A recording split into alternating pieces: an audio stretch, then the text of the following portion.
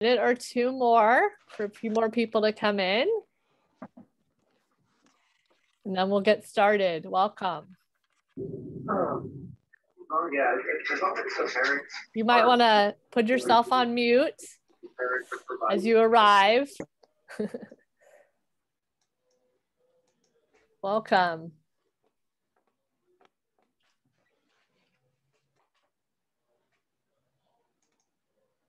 We'll get started shortly.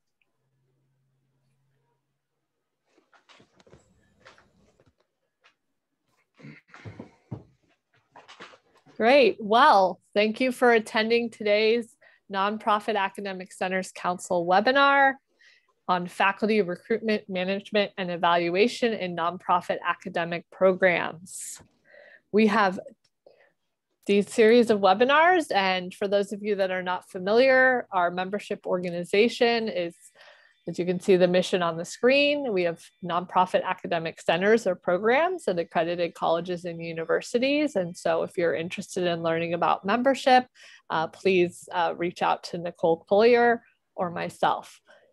Today's presenters of the amazing webinar that we have two distinguished faculty members and administrators.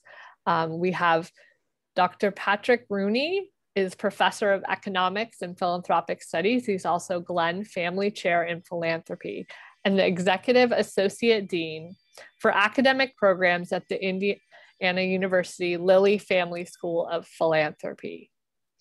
He is, along with several other colleagues, are instrumental in creating the Lilly Family School of Philanthropy, the world's first school in philanthropy.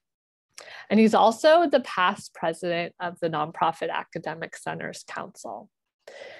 And Dr. Will Brown, he is a professor at the Bush School of Government and Public Service at Texas A&M University. He also holds the Mary, Julia, and George Jordan Professorship. He also was instrumental in helping establish and currently directs the Center for Nonprofits and Philanthropy at the Bush School of Government. He is also our president-elect of Nonprofit Academic Centers Council. So I do want to say that this webinar is being recorded and will be available for viewing afterwards. Also, if you have questions, please feel free to put them in the chat and the presenters will answer them towards the end of the meeting. So, Dr. Rooney, you're on mute.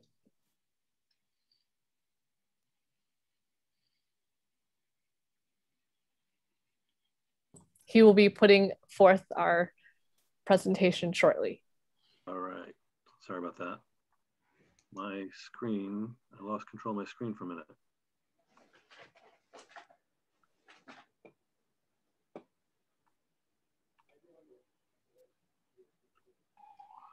Can everybody see that okay?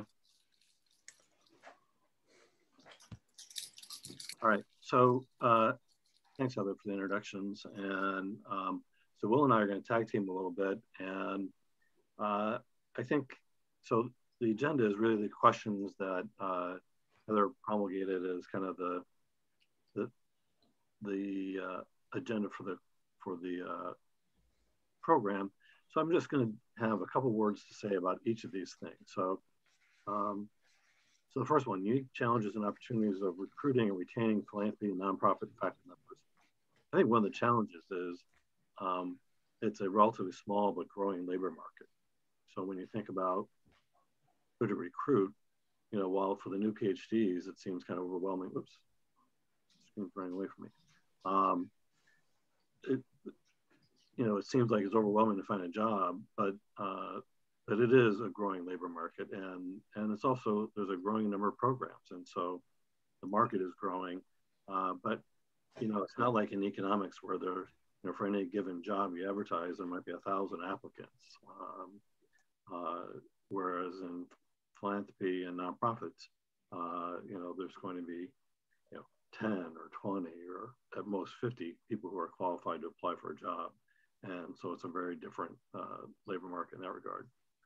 I think that there's the labor market I would characterize as kind of hourglass shaped, that there's a lot of people, junior faculty entering the labor market, And there's also a lot of people who are like me, who've been in the field for a long time and are exiting or will be exiting in the not too distant future.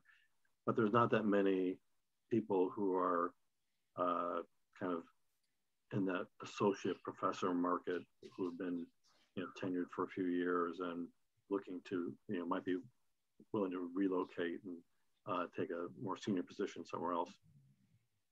So relatively few in the middle.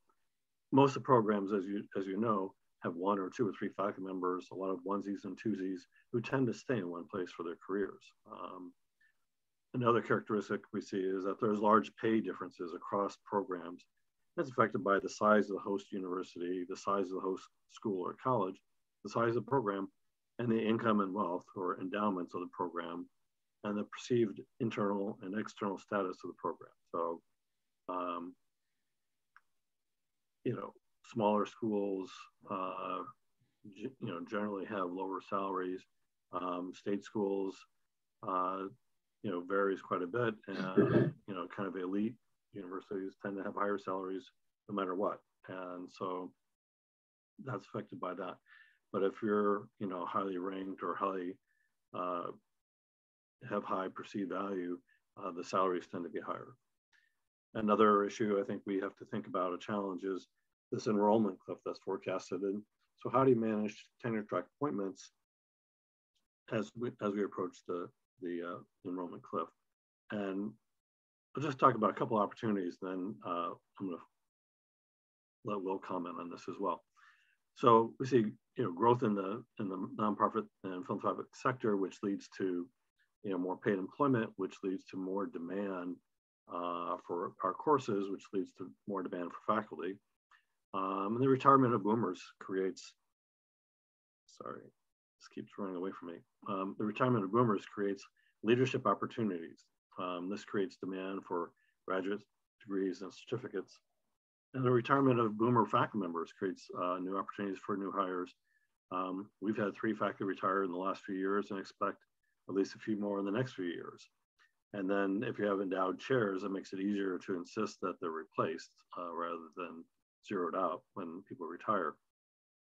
Subsequent generations are more aware of the desire to help and see working in the charitable sector as a way of helping, and they see their life, not just stumbling into the philanthropic or charitable sector, they see their life course as working in philanthropy and nonprofits. And so I think there'll be growing demand for our programs generally. We just hired a new assistant professor who's going to teach philanthropy and environmental resilience. And I think climate change and climate awareness is also growing, as well as social justice, as we've seen this last year. One more slide on opportunities, and then I'll turn it to Will.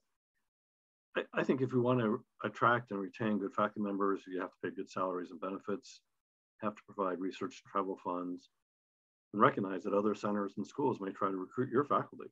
So the best opportunity to make your place is to make your place a great place to be, and so that they want to stay. You can do that through having a great culture, making it a nice place to be, providing money and opportunities, and balancing workload between teaching, research, and service. Indianapolis, for example, doesn't have mountains or oceans. So sometimes there's going to be things that are tough for us to compete with other places. And other factors, sometimes are beyond your control as an administrator or as a peer faculty member. School for kids, job market for partners, housing market, et cetera. So, one thing I would say at the end of the day is, if someone gets recruited away, you just can't take it personally, because it's just how it goes sometimes. If someone comes in and offers them a great job and more money and less work, or a better combination of work and money, and you can't match that, then it makes sense for that person to leave.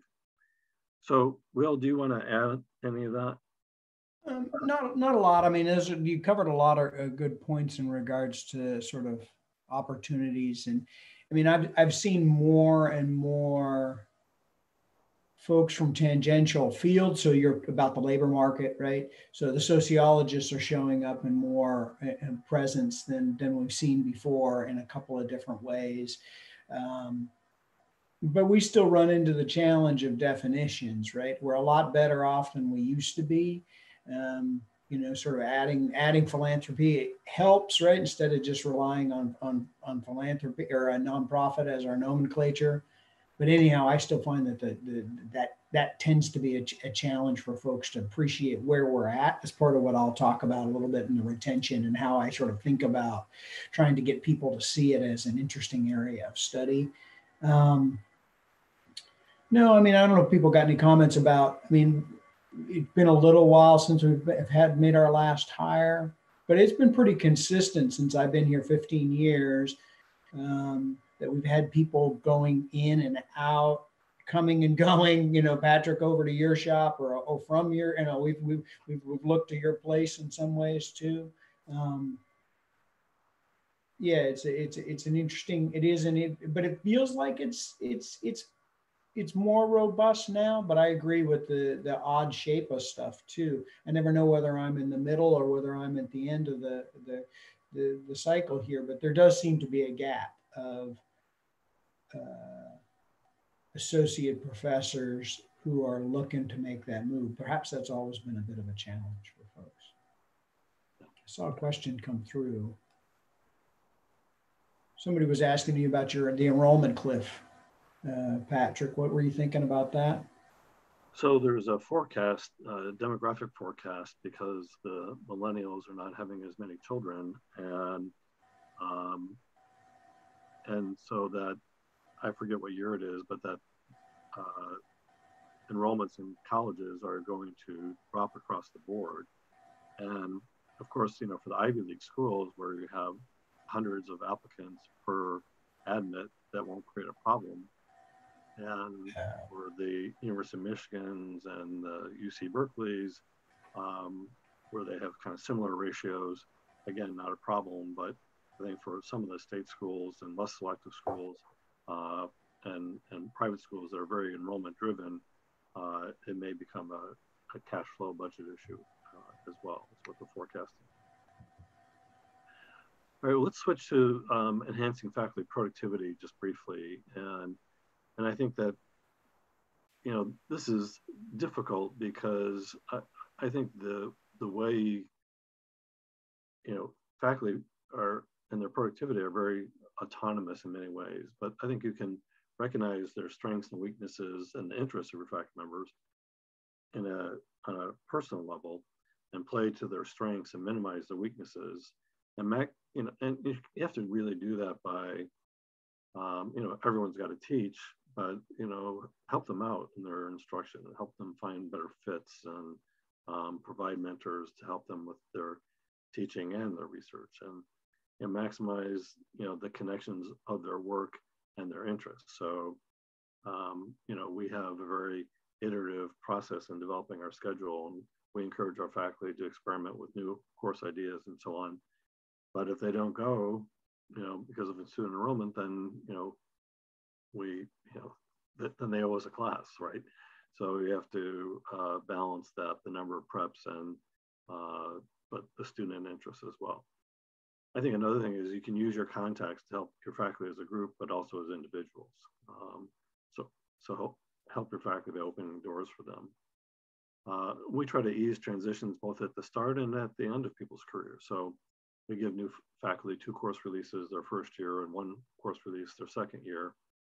And then faculty, when they're retiring, IU has a phased retirement for up to 3 years where you can work between 50 and 80% FTE time and salary, but you can keep 100% of your fringe benefits. So I think that's something.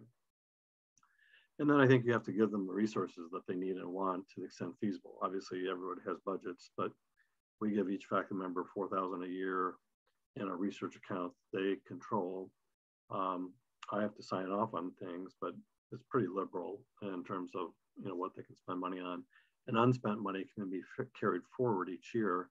So we're not wanting people to accumulate a war chest, but, you know, if you're going to do a sabbatical and you're going to do a lot of traveling, you know, you might save some money each year, but it's enough money to go do a couple conferences every year and have some money for subscriptions and subventions and so on. And so far, we've never turned down a sabbatical request. And so I think that's another way of enhancing productivity.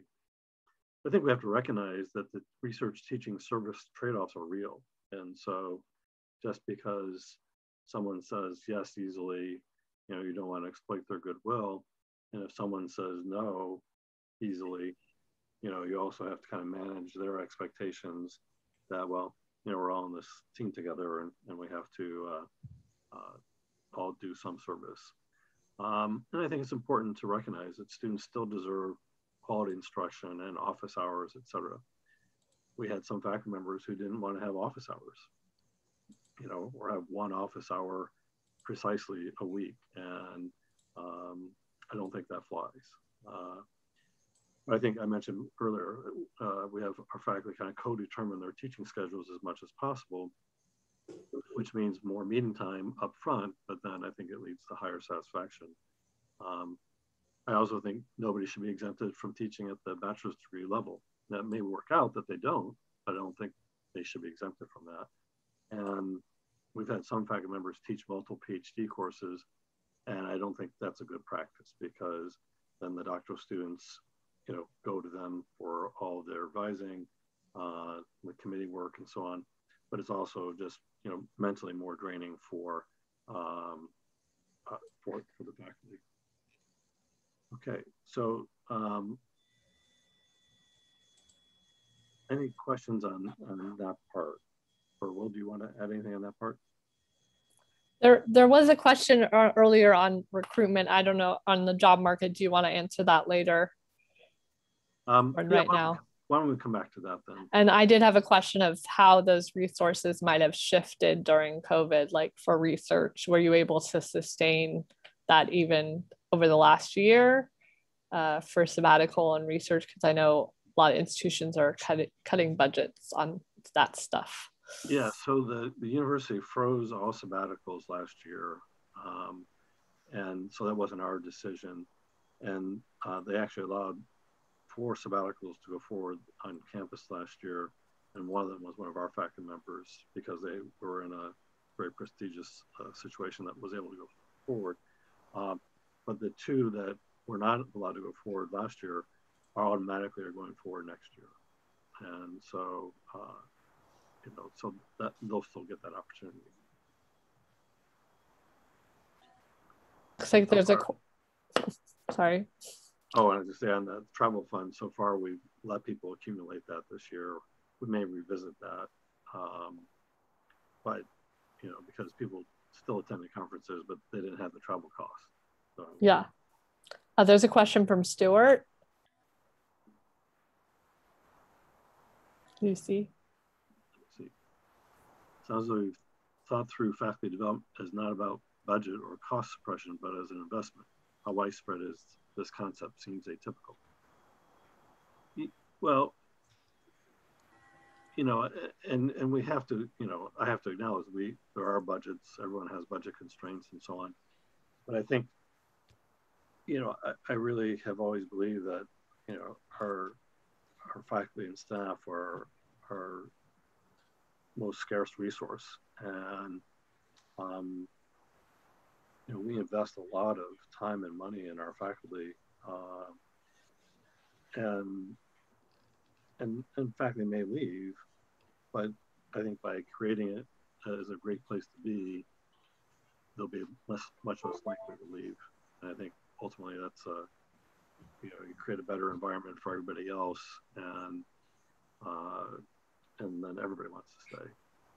So, I think sometimes you're gonna lose people because of fit, or if someone gets a much, extraordinarily better offer, and it would, throw your internal pay equity ladders out of alignment if you, did too much for one person. It caused morale problems for everybody else. So you may lose people over time, but I think, if you invest in your people, they're going to be more likely to stay.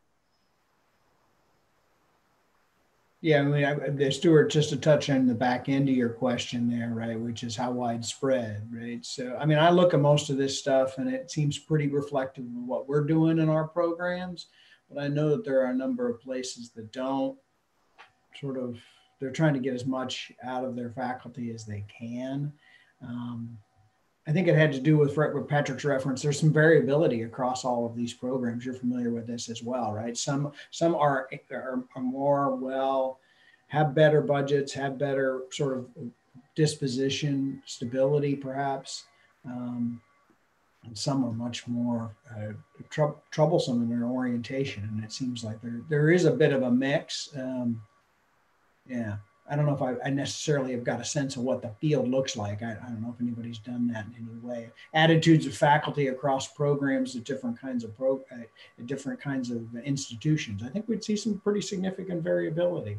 And in some ways, Patrick and I are presenting the rosiest picture. I felt that as I was looking at the slides, right? I mean, the Bush School's been a pretty good spot. But not everybody's quite like that, and if what Patrick's talking about reflects a modest bit of reality, which I'm pretty sure it does, it also is a pretty good spot to be teaching. But I don't think it's necessarily. I don't know. Is it indicative of everybody? Probably not. But certainly there are plenty of other programs that do things like we do. In many ways, because we see it competitive wise, right? To hold on to folks, they steal them from us too.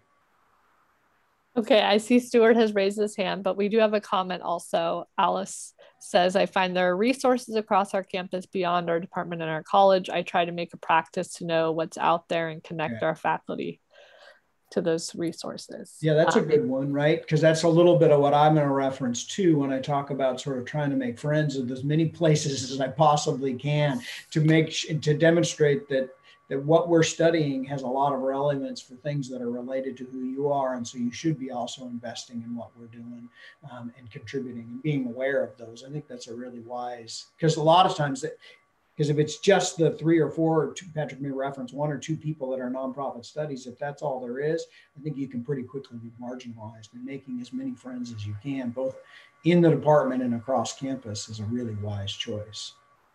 And I found that, for example, we have a really robust civic engagement service learning program, and they offer mini grants. So I have a $300 mini grant for every class I teach. And then we go to the International Studies Office and have opportunities to do international service learning and nonprofit kinds of things. And I could never get that from my college. So, yep. Yeah, that's a great example. Stuart, you want to add your comment? I think the specific thing I wanted to say has escaped me, but just listening to the conversation right now, there's an element of innovation, or maybe it's entrepreneurship here, that I'd hope we could appreciate. So in terms of faculty people and having a place where they're happy, in one sense, it sounds like, if you know faculty people, that individually they take their gratification in their own ways, right? And they create the area in which they can be comfortable and thrive.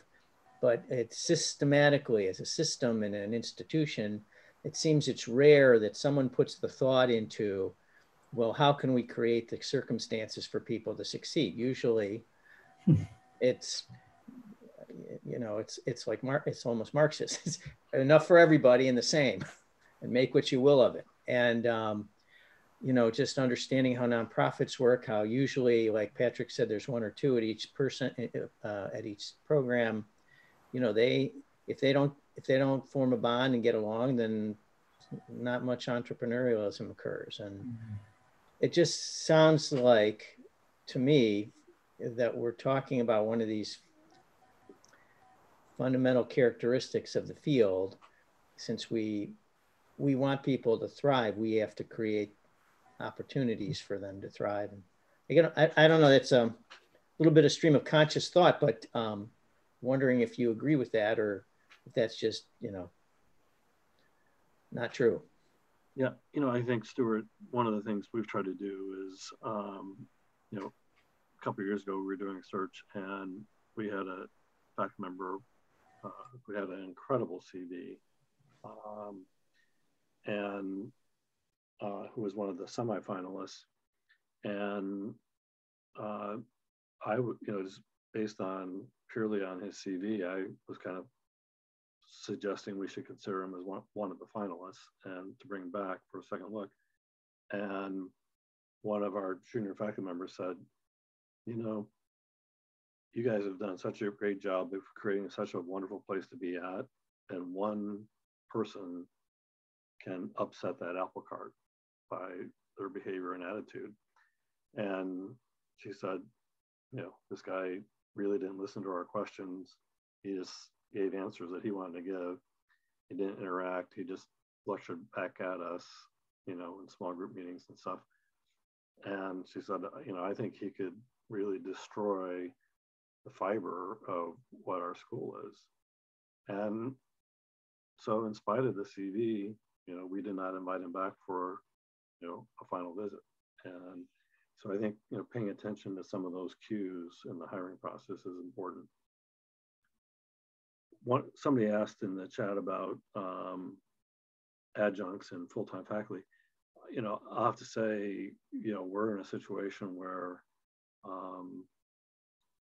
our median size class is only like 10 or 11, depending on the semester. Now, we cap out at 30, and some of the online classes go up to 30, but our classes are relatively small and our faculty is relatively large, and so we haven't used very many adjuncts. In fact, the campus has kind of said, you guys should use more adjuncts. You know, you'd save some money and blah, blah, blah. It's like, well, I have to assign our full-time faculty first before I go looking for adjuncts. So we're using more adjuncts this year and next year because of sabbaticals and retirements and stuff like that. But I do think you want to try to incorporate affiliate faculty members who are full-time faculty members in other schools who are interested in philanthropy and adjunct. You know, invite them to your meetings, give them faculty mentors, invite them to lectures and social events, and invite them to serve on faculty governance committees as their time and interest permit. So I think that's, you know, it's harder with an adjunct who only teaches once, but we have some, you know, we have a few adjuncts who teach a class for us every year or a class for us every other year, but they're on a regular rotation, and you know, we try to be intentional about recruiting them and treating them well. And we bump up their salary each time they teach for us, also with a cap. But if we have them come back, we bump up their salary. And Will, I think this was a slide that you wanted to talk about. I was going to chime in on the adjuncts too, just because we do use them online. I mean, that tends to be where because we've got the online certificate, graduate certificate, and we tend to use the online faculty there fairly consistently. They're a big piece of what that is. It's probably another 5 to 6 individuals, but we try to do it, like Patrick says, just fairly consistently. And it's surprising to me how long they stay. I've had adjuncts that have been there practically the whole time we've had the certificate program. And then we systematically incorporate just a couple of more folks. And then now as we're moving into continuing education, we're seeing another group of individuals that we're starting to try and be able to connect. In person, we don't actually have that. Part of it's our logistics, right?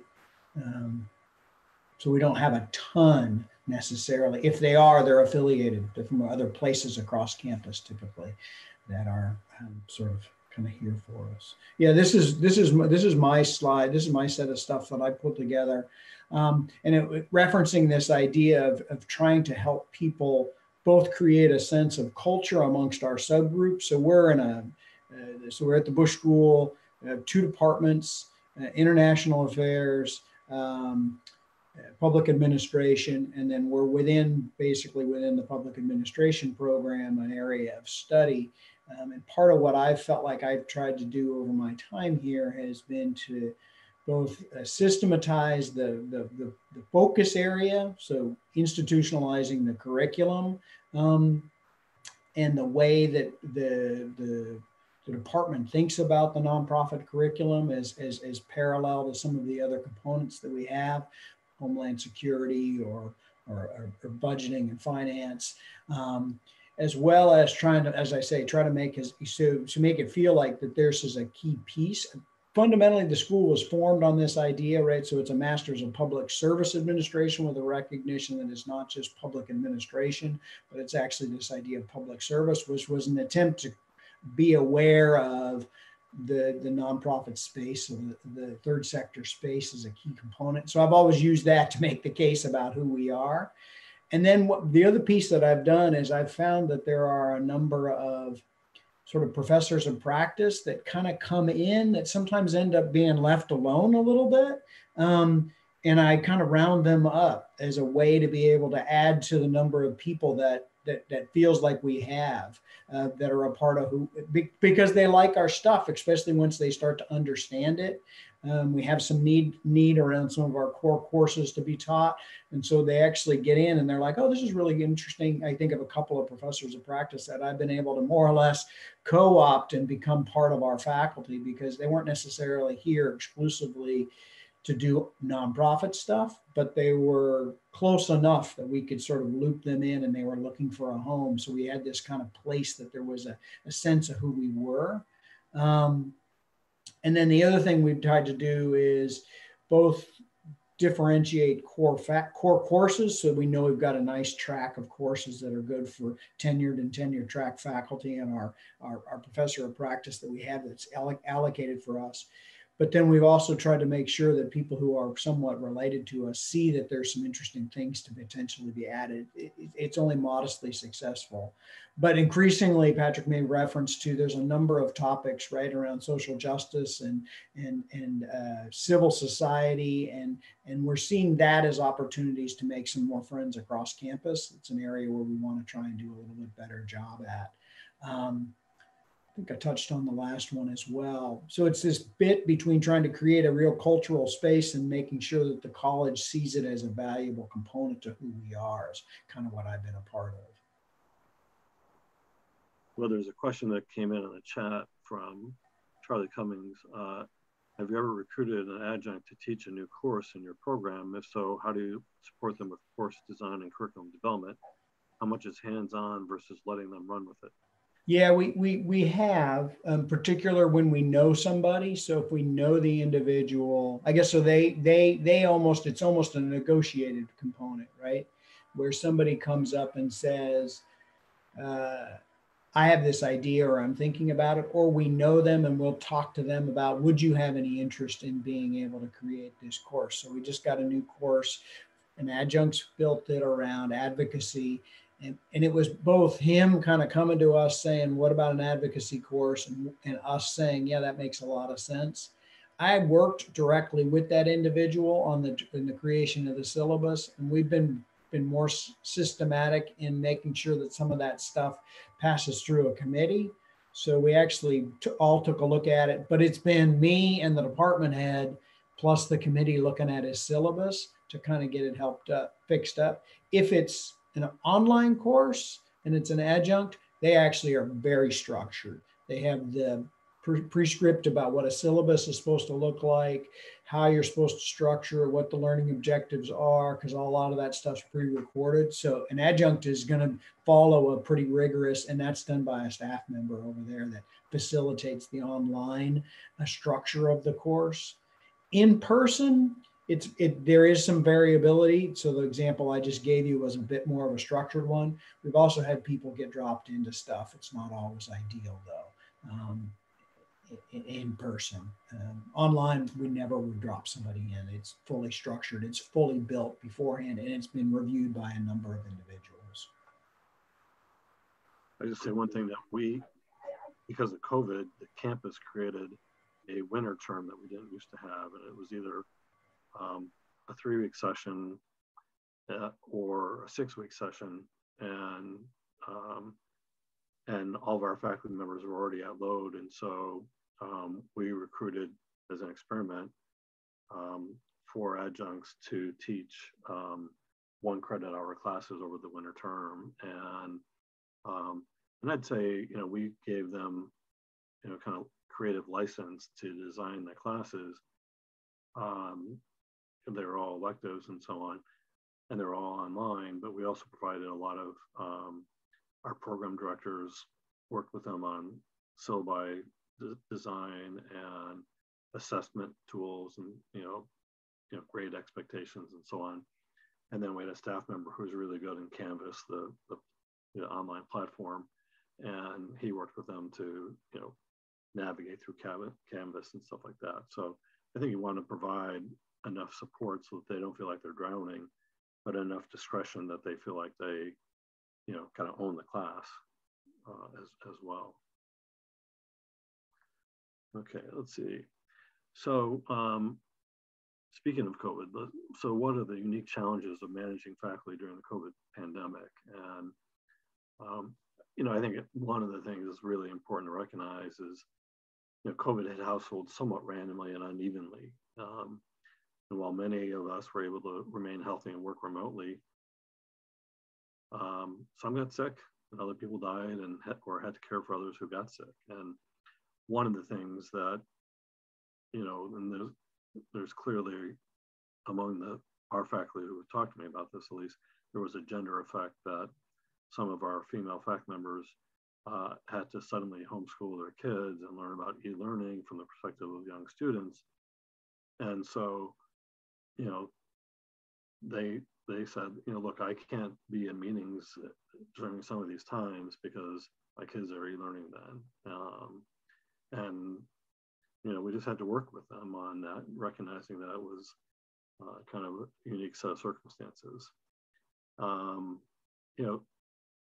Some people, I think, really actually blossomed on Zoom. I mean, I think it was allowed for them to be more engaged than they are in a large meeting normally.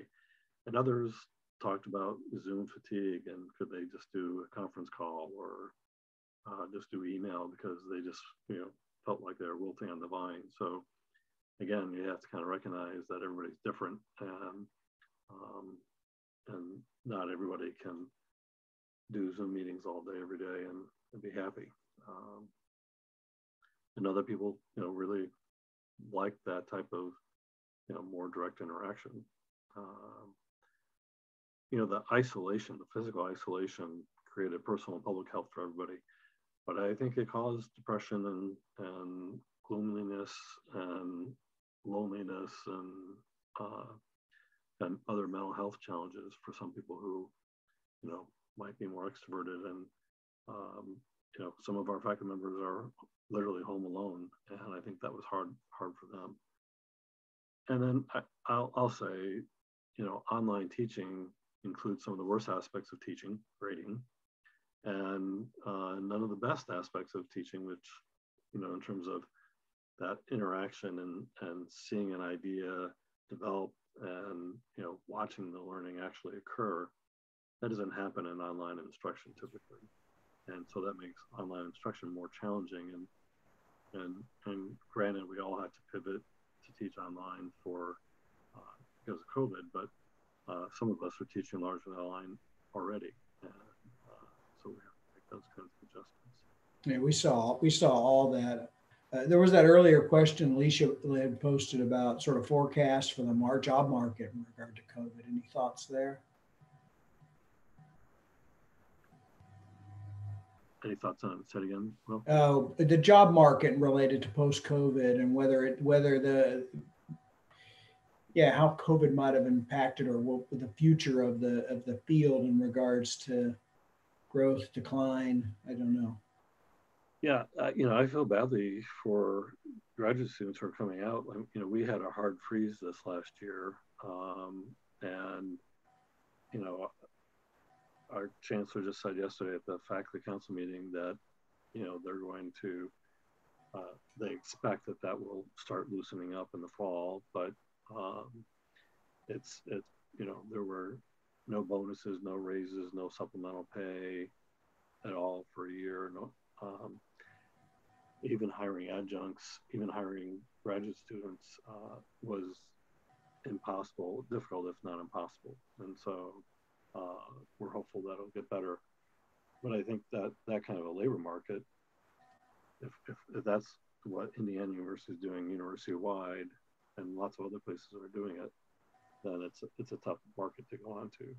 And hopefully there'll be some pent-up demand, and the good thing about being a graduate student is if you can stay where you're at, you can, you can work on your research publications and maybe teach a class and embellish your, enhance your CV in some ways that might help you be more competitive, the following year, but it's tough.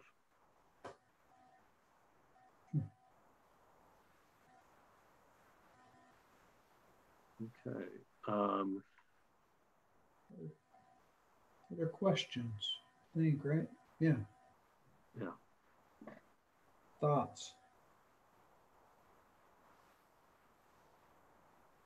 There's been a good discussion between Alice and I think Aaron.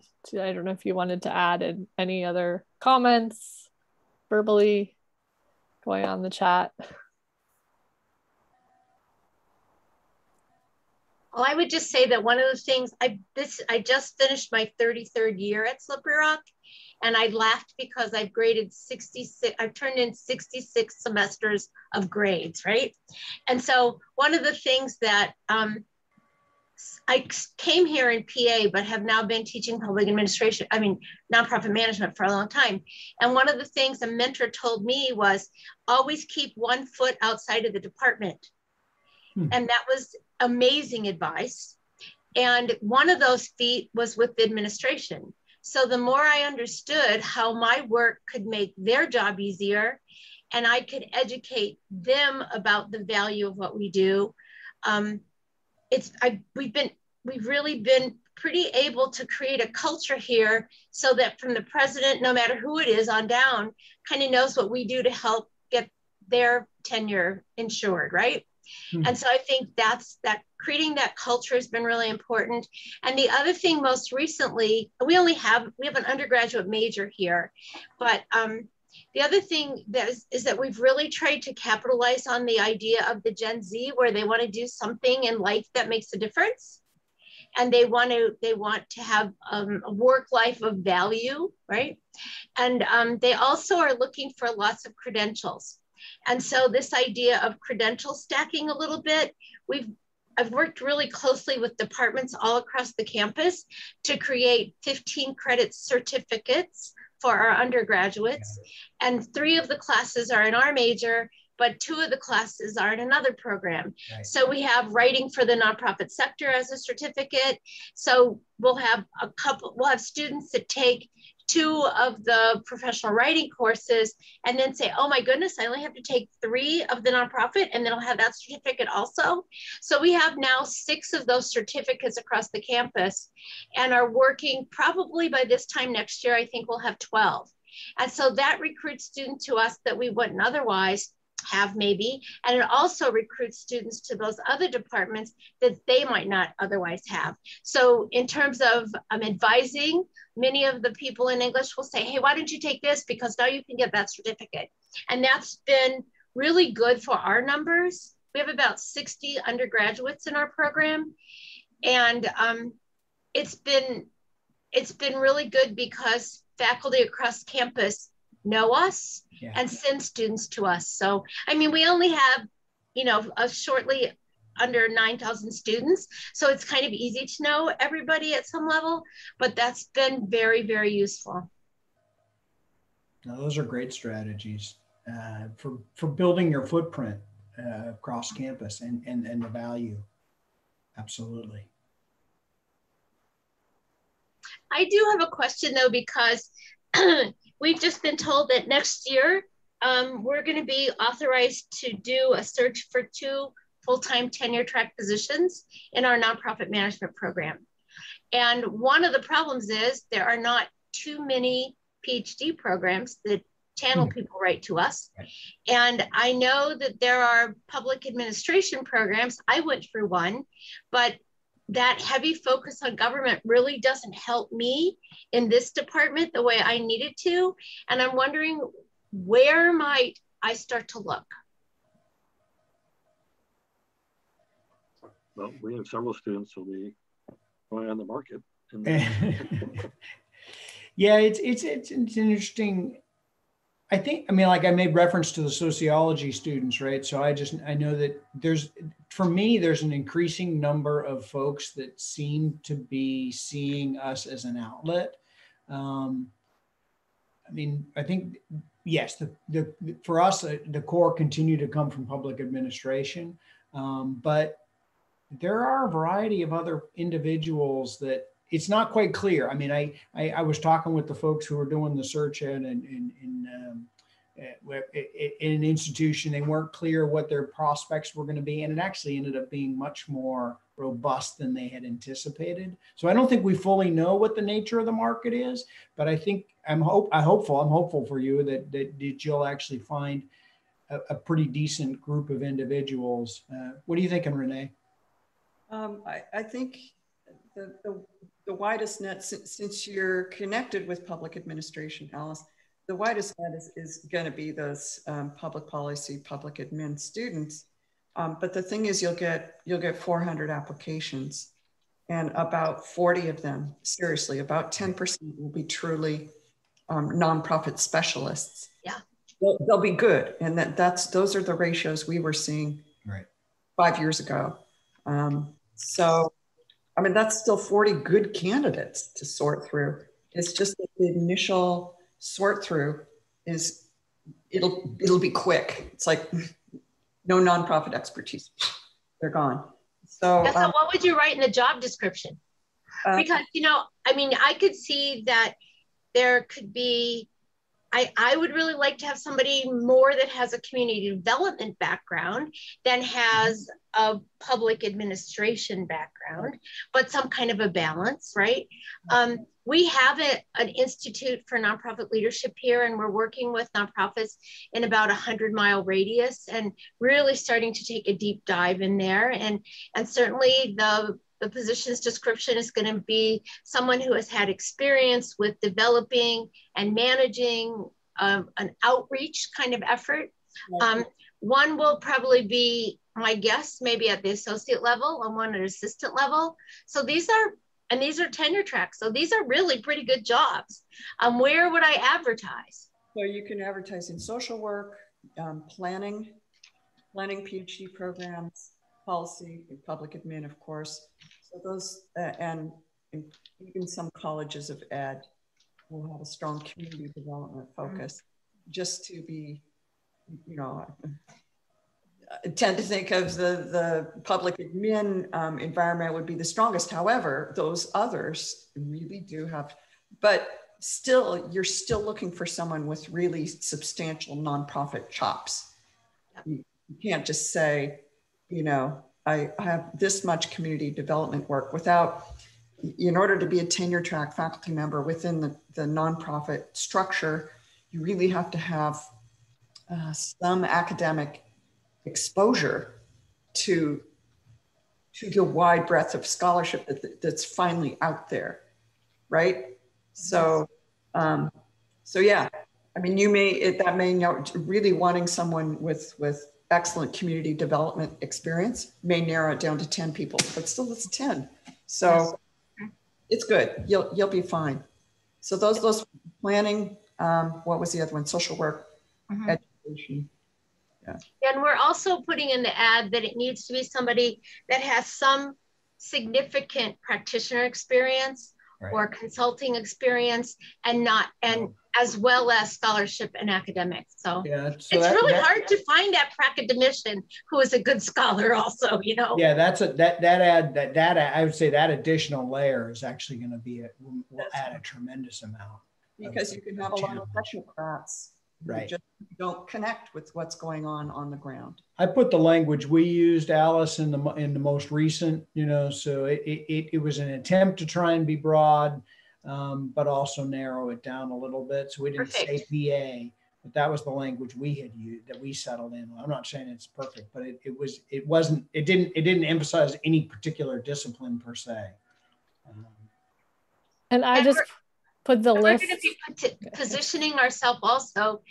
We've gotten the green light from the state system to develop curriculum for a master's program. So again, somebody who can help us in that area. So, yep, thank you. And I just put the link so you can see the PhD programs with the nonprofit focus where these junior faculty might be coming from. But I would also advise our NOVA listserv, right? And NACC, we advertise positions too. So you'll get that nonprofit person.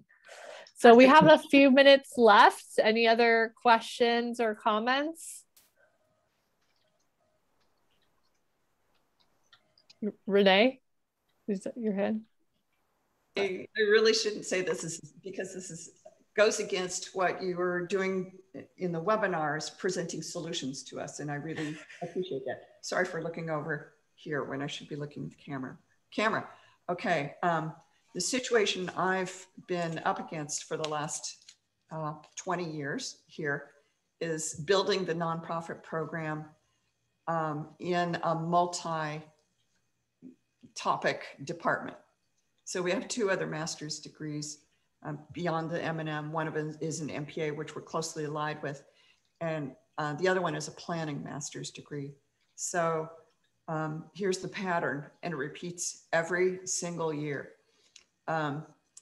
Students flood the nonprofit courses, we get overwhelmed, we ask for more support, and we have been able to slowly build our faculty from 1 to 3 nonprofit full tenure track faculty members. Meanwhile, the numbers of students has just exploded in terms of nonprofit, master's students and certificate students and undergraduate minor students. So we've got a lot on our hands. On the planning side, however, their enrollment has been flat for 20 years. And their number of faculty members has grown from 5 to 8. So, their mindset is, if we add this faculty member in this new planning field, that will attract more students and they'll come and we'll grow the program, right? So for them, it's a, if you build it, they will come model.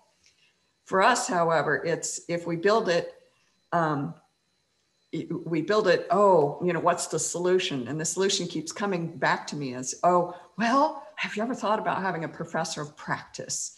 So in other words, an exalted adjunct faculty member to be our 4th faculty member. So there's, I just want to voice my frustration. I think a lot of people in our field deal with this point of view from administration.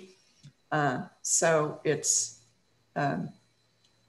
an annual struggle. I keep, I mean, take the professor of practice. I mean, right. I mean, that's what we did, right? I mean, they add a nice blend. It touches on what Alice was talking about. You can specifically focus in on that applied practitioner. You can actually, it mitigates the scholarship demand. So there's actually, and sometimes they have an increased teaching load. Sometimes they're whatever, 1 or more or 2 more than a research professor might have. And so I found them to be a nice addition to I just see it as a double standard. That's not right, considering that we've always grown and we're bigger than, honestly, we're larger than the other program. And yeah. Oh, well. I have a question about the post-COVID market. I'm wondering, as I watch friends in other sectors, like the private sector, someone I know was supposed to move to Seattle to work for Zillow. And of course, during COVID, they got, they're working remotely, and they've now been told, you're going to work remotely forever. So are there opportunities? Like, I know universities, we are very brick and mortar focused, but, I'm thinking, wow, could we cross-fertilize some of our programs with people from around the country? Is that reaching too far? As faculty, I mean. Like, you maybe don't have to pick up and move to Slippery Rock. Is there a way that we learn from this COVID experience of more people working remotely? Just a question to you out there. Personally, I think there's going to be more openness to that as a possibility.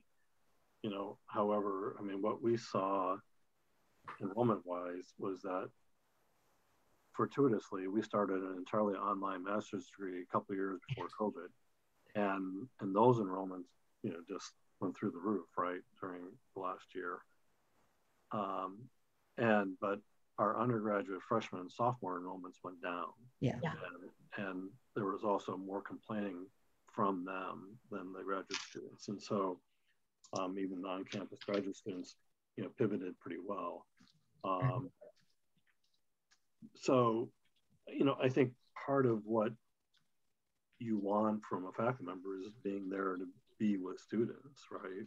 So unless you're doing something that's entirely online, on the other hand, if you have kind of a cohort of faculty who are there and available to do things with students face to face, you can have a onesie or a twosie who are working remotely and do that successfully, I think. I think there's going to be more tolerance for that. We had a faculty member who was retiring this summer, and she moved to Colorado this year. Now, it worked out propitiously because nobody would have noticed anyways, right? Right. She made those plans pre-COVID. And we, in the econ department, we've got somebody who just said, I'm going to work from Florida, tired of cold. And, and he was able to work it out. But, our campus, our chancellor wants to have the campus be lively and vibrant and stuff in the fall. But again, I think, there may be opportunities for cross-fertilization and people working remotely. But you do miss that, you're not going to be there for the, informal lunches and the face-to-face hallway conversations and things like that. So, I think it's a balancing that people will have to take. And I agree. Undergrad world, completely different. Graduate level depends. Yeah, thank you.